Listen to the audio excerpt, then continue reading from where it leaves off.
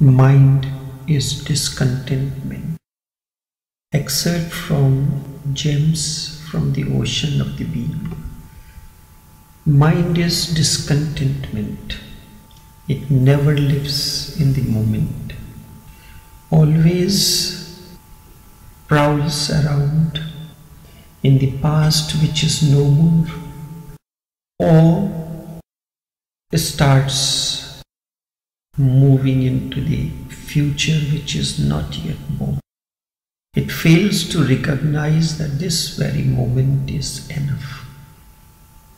The moment of nowness is enough, and whatever change has to take place is to take place this very moment. It is never contented. It goes on saying, get this, get that, and only then I will be contented. But by the time you get it, mind again asks for something else, and the game continues for the whole of one's life, from cradle to grave. It goes on asking more and more, but is never ready to cherish what it has got, what it has, and in that it only attracts discontentment. I have heard when Alexander the Great saw Diogenes, a Greek philosopher, Diogenes said to him, I have heard you are going to conquer the whole world, but have you pondered over one question? Alexander asked, what is the question? Diogenes replied, a simple question that you must consider before you enter on this enterprise of conquering the world. Remember, there is only one world, and if you conquer this, then what would you do afterwards? There is only one world, and if you conquer this world, then what would you do afterwards? The story says that just the idea, what would he do afterwards, made Alexander sad. Just the idea, if he conquered the whole world, of course the problem would arise. Now what? With just the idea that he had not yet conquered the world, his mind immediately became discontented and asked for another world, another toy. That is how the mind goes from one discontentment to another, and the process continues. But there is something more than the mind in you. Certainly that is the only hope. There is something deeper than the mind in you. And what is deeper than mind in you? That which is deeper than the mind in you is your consciousness. You can even watch your mind, so the watcher is separate from the mind and different from the mind as well. You are listening to me, the ears listen. But who in fact listens to me? Through the ears. You are seeing a beautiful scene. Through the eyes you see. But who actually sees through the eyes? You taste something through the taste buds. But who is that tastes everything? Have you ever pondered? Indeed, you can call that watcher as consciousness. You can call that as being, call that as soul, but that is not part of the mind. You can even watch your mind. You can watch the thoughts arising in the mind. And who is there to watch the thoughts arising on the mind? The moments of sadness, the moments of happiness, the moments of despair, contentment, discontentment. All these are the aspects of the mind that is happening, a process that is taking place in the mind. But who is there to watch it? You can even watch your mind. So the watcher is separate from the mind and different from the mind as well. And this watcher has a totally different quality. This is just the opposite of the mind. This is the quality called contentment or absolute contentment. Each moment is so full of joy that you are so exquisitely joyful that even if death comes right now, you will not ask for another moment, because this moment was enough. There is no question of asking for another world. Even for another moment, you will not say to death, wait, I will have to finish a few things.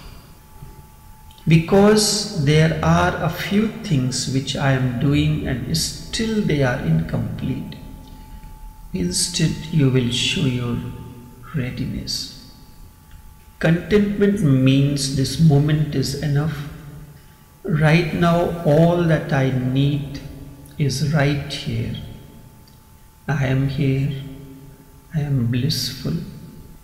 Indeed, all that I have ever needed and will ever need is right here. And to be in such a state is to know God and to be God. Then each moment is a song, a dance, a celebration. Then each moment is a dance and celebration and has such infinite depth and so much treasure that no one cares whether tomorrow comes or not. Who bothers for tomorrow then, when life is so blissful this very moment? I have heard in his prayer at night before he went to bed, one Sufi mystic Farid used to say, "Thank you, God."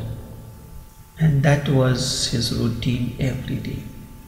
And in the morning again, when he opened his eyes, the same prayer, "Thank you, God."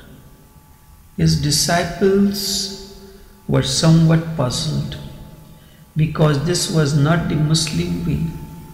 Muslims have specific prayers to be done 5 times a day. What kind of prayer was this? He did it only twice. And the prayer was, "Thank you, God," nothing else. So they said to him, "Please do not be offended. We are your disciples and we should not ask questions like these. This is your personal matter. However, we have become very curious. Why do you say thank you when you go to sleep and again in the morning when you wake up?" He said, "I say thank you because who knows, this may be my last moment and in the morning I may not wake up. So at least before I leave the world, I have thanked for all that He has given me. In the morning when I wake up, I am so full of wonder and I cannot believe my own eyes that I am here again. and the day is here. So it seems I have one more day to live. So I must thank Him for the day, that another day is given to me. So much is available: the sun, the birds singing, the flowers blossoming and filling the atmosphere with its beauty and fragrance. So I say thank you. I had never asked. I never thought that there would be another day, but there is. It is just a gift from God. And when someone gives you a gift, customarily, you have to say thank you.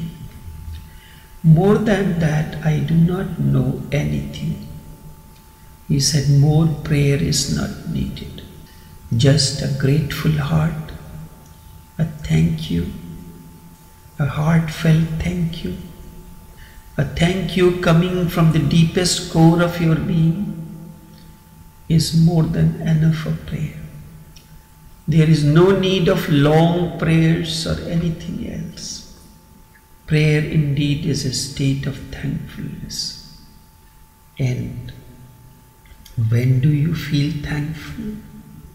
When there is contentment, when there is fulfillment, when you are so full within that naturally the word thank you comes on your lips.